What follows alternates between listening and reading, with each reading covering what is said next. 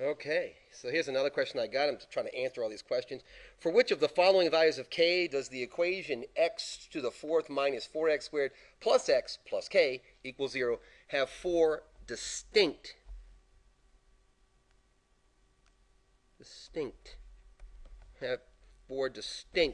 real roots? X is -2, x is 1, or x is 3. So this seems like a pretty tough question, but we have a calculator. So this is how simple I'm going to make this for myself. I'm going to skip over to my calculator after you copy down this equation. Skip over to my cast. From my cast, I'm going to go from here to control, page down. I'm going to add graphs. Let's see what we have here already. Probably already did this. Look, you can see I already did this, so I don't want to lie to you. I just worked it out up here. This is what I'm going to do. Just put it in, and I'm going to look for the four distinct real roots. So let's actually do that. So let's go ahead and insert our graph. And here's our calculator here. And I'm just going to drop this in here. And it says that it's x to the fourth plus 4, well, it's minus, isn't it? That's really important. Minus 4x squared plus x plus, and they give us those three k values. I'm just going to use them one at a time. So I'm going to put in -2 first. So I'm going to go back here and put in -2 minus 2. Hit enter. We want four distinct real roots. Here's one distinct root. Here's another one. This is not a root. It's not touching. So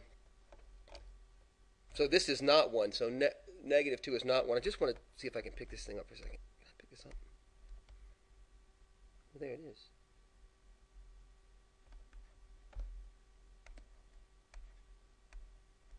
I was going to try to pick this up and show you something here where I just pick this up and move this thing up, because my concern is that, well, I'll show it to you in just a second. Let's go back. Let's add the next one. And the next one is the same equation, isn't it? So it's x to the fourth minus 4x squared plus x plus x, and the next value that we wanted to test was 1, isn't it? So 1. Look, you can see what's going to happen if I add 1. It's just going to bring me up 1, so isn't it? 1. Whoops, sorry. Sorry. Plus 1. All right? So how many distinct real roots does this one have? This one has 1, 2, 3, 4. So 1 is a possible answer, isn't it? Let's try it with 3. But you can see if we add 3, it's going to make it even higher. But let's take a look really quickly. So x to the fourth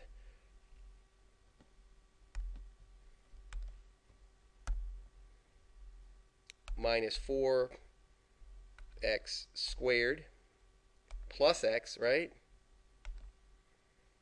Plus x plus 3. Plus 3. And look, here we have two distinct roots, here and here. Now, hopefully you can see this and this is making good sense to you. The other situation I want to talk to you about a little bit is, so the only answer that we had was x is equal to 1, made it work. But look, what would happen if we did this, if we went back to this? And what if we had k is equal to 0, like this, and we hit enter? And that gives us this thing. I want to be clear with you that this is one root because it says distinct roots. That means different from the other. This right here is called a double root. So it looks like it touches once, 2, 3, 4 times. It does not. So just to be clear about that. Look, you guys, I hope this is helpful. I appreciate you sending me the questions. I'm getting them answered as quickly as I can. If you're not already subscribed, please subscribe. And your comments, of course, are always welcome.